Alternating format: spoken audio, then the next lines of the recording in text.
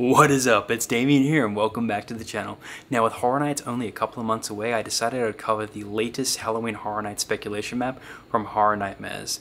Now we're going to cover the scare zones, the houses, as well as the entertainment. So let's jump right into that right now. So to start off with, we're going to start at the front of the park and work our way to the back and then loop around, and then we'll do the same with the houses, and then we'll discuss the entertainment. So to start off with, the very first scare zone we will encounter as we walk into the park is going to be the Carnival of Oddities, which is going to be based on Dr. Oddfellow's Carnival. And obviously, by the sounds of it, it says oddities, so we can assume that there's probably going to be some sort of like freak show-esque kind of like thing going on, similar to like, you know, American Horror Story Freak Show, where we have like those kind of characters with deformities and things like that. So the other thing to think about is also that it's listed as a horde on that map, and the reason why I believe it's listed as a horde on the map is because of the fact that obviously with the latest villain con, like minions area being set up there, I don't think Universal wants to take away from that, especially because it's going to draw a lot of crowds in.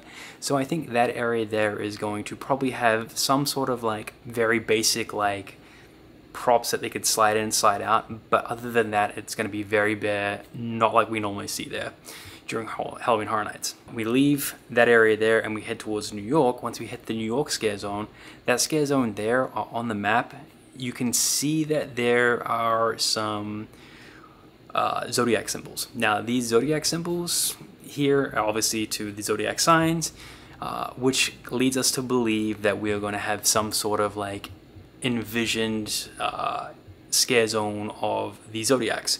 So obviously you're gonna have like costumes representing Aries, Sagittarius, and things like that. Now I think this is gonna be very interesting as it allows the creatives to kind of like interpret things the way they want to and give them so much more creative freedom than they would typically have in a normal scare zone, because you know, there's so many possibilities. It leaves it so wide open, even though it's such a narrow focused idea and concept. And then as we leave New York and head to San Francisco, as we head there, we see on the map that it has these horns. Now these horns are kind of giving people the idea that it may be Krampus. Now I believe that it's going to be that, but I feel like it's going to be more of like Krampus but with some extra holiday stuff thrown in there. Now the reason why I think that is simply because of the fact that if you have a look at the speculation map for Hollywood, they have a holiday house over there, and we obviously have what appears to be a Krampus scare zone, so I feel like those two are going to tie together a little bit somehow, just to kind of give you that vibe between both parks. And yeah, so that's what I think is going to happen there as well. I do agree. I feel like it's going to be Krampus, maybe some holiday theming stuff around there. And yeah, so that's what that is on the map. And then as we step back a little bit further, there's actually something interesting that may be over in Diagon Alley. So in Diagon Alley, we're rumored to have this year the Death Eaters. Now normally we have them over Islands of Adventure and during the event, and obviously Diagon Alley never normally has anything. It's kind of the cool place to go chill, you know, hang out, to get away from the heat and to get away from the crowds and the hustle and bustle.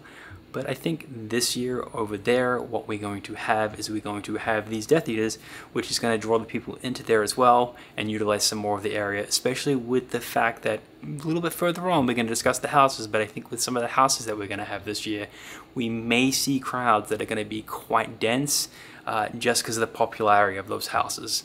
So definitely, I definitely hope this is going to be true, because I honestly want to see the Death Eaters in Diagon Alley, but I also think this is going to help Universal with the crowds a little, so I think they may have pushed for this year to not only help with the crowds, but to like draw and utilize that area a little bit more. So as we leave Diagon Alley, we're going to head over towards the Simpson area. Now this is typically where we'll see a chainsaw horde, like hiding around with the chainsaws, getting ready to scare people and chase them down. Now, it's speculated on this map to be a Megan horde for the Megan TV show. Now, that is very interesting. I think that could work.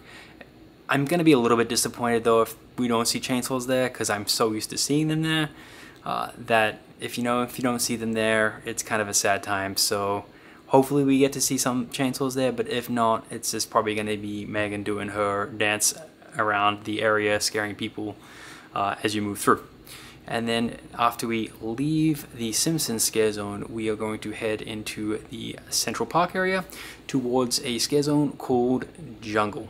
Now this scare zone is just listed as Jungle on the map, and honestly, I don't know what's going to be in there.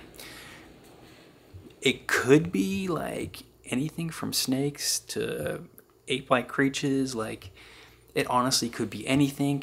That is the Jungle scare zone, and I'm not sure what's actually going to be utilized in that area in terms of the actual scare actors and what they will be.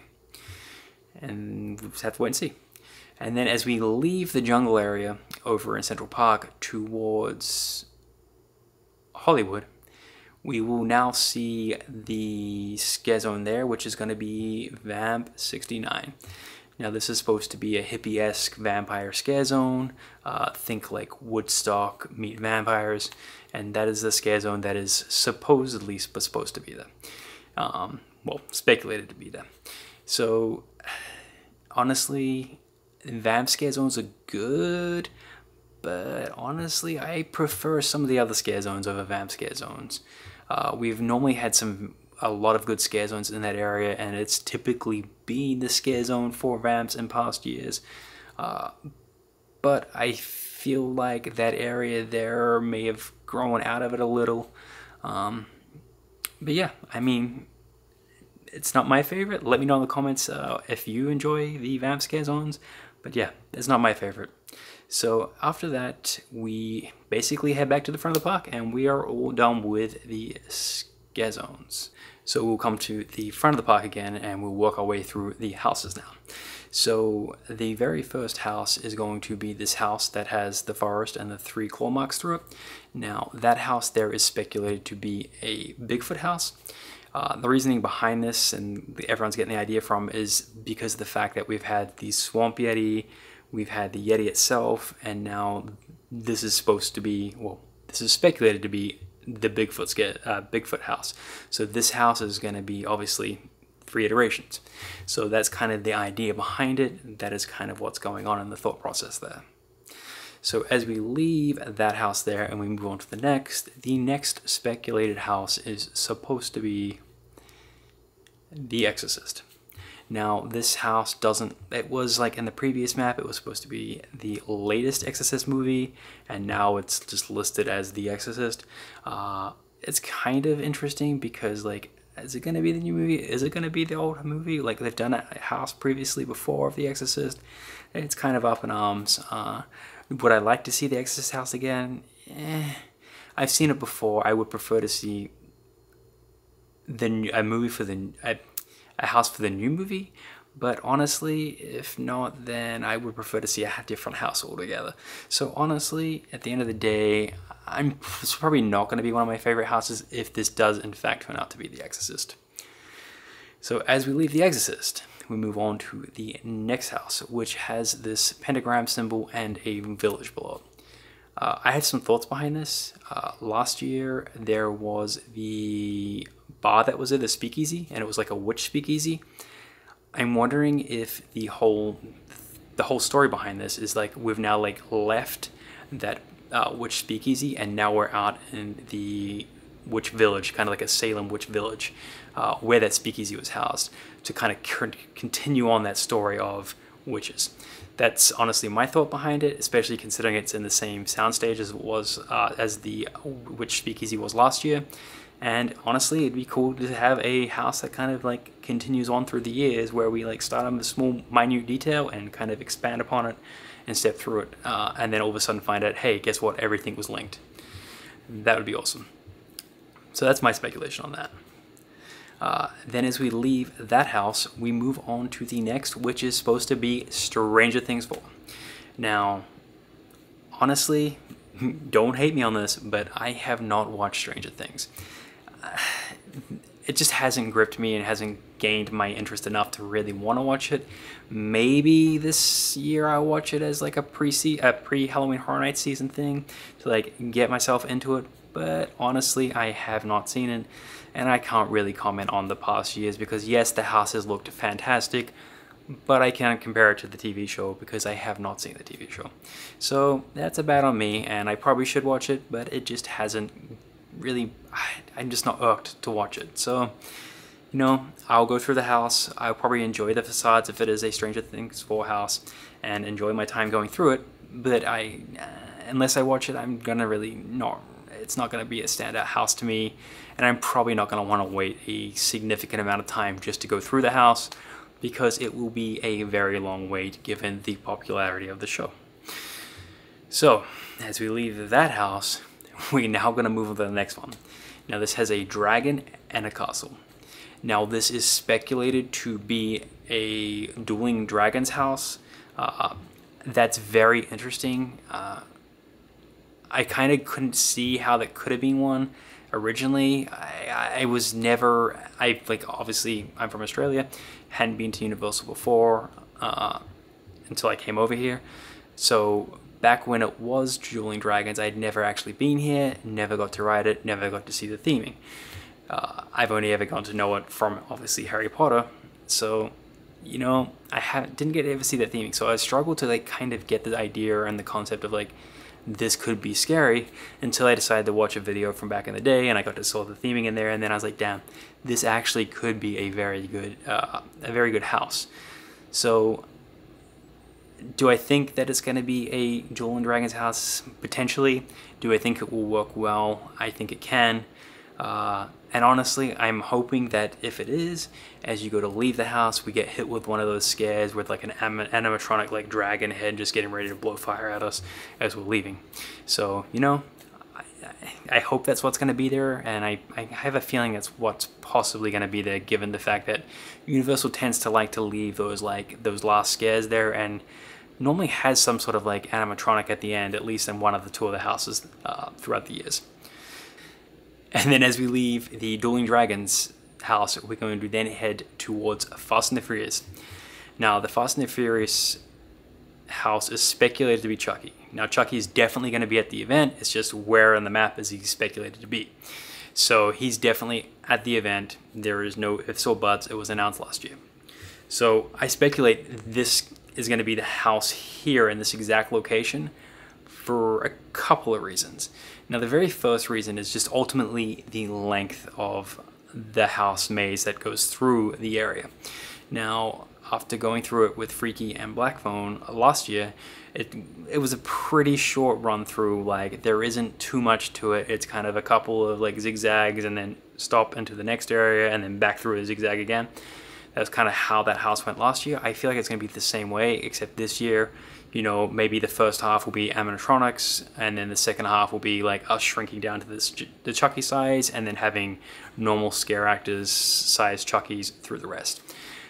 Or the other reason why I think this is going to be the Chucky house here is because of the fact that the sprung up tents at the back tend to flood. And now, if you're going to use animatronics, it's probably not a good idea to spend a lot of money on animatronics and have them in an area where it potentially floods a lot.